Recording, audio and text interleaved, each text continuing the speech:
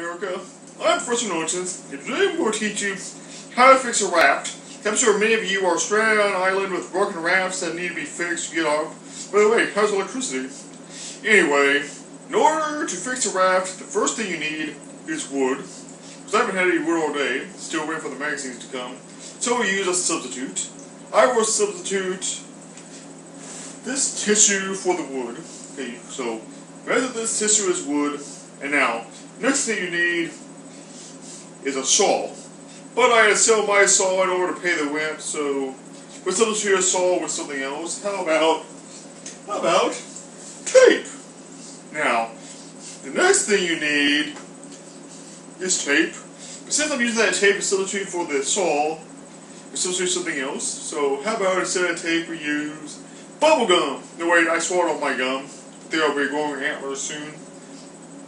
You know what? Let me look at the time. Oh, I don't think I have time to really give you a proper demonstration. If you see, in a few minutes I had to go on a 3-hour tour. What could go wrong? But if you'd like to know how to really fix a raft, I suggest getting on a website like, this website called YouTube. Type in how to fix a raft. Maybe you'll find some good videos there. Well, it's time for me to go on my 3-hour tour. Oh, alright, man. Today's instructional video has been brought to you by baby poop. If it's not baby poop, it's not fresh.